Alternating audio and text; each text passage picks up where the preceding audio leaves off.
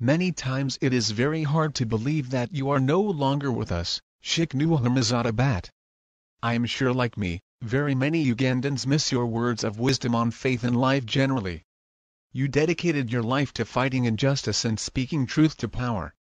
You defended the rights of Muslims, especially their right to call for prayers amidst great opposition. Even in your absence, your life teaches us that a good name is better than silver and gold. May we continue to be guided by your example.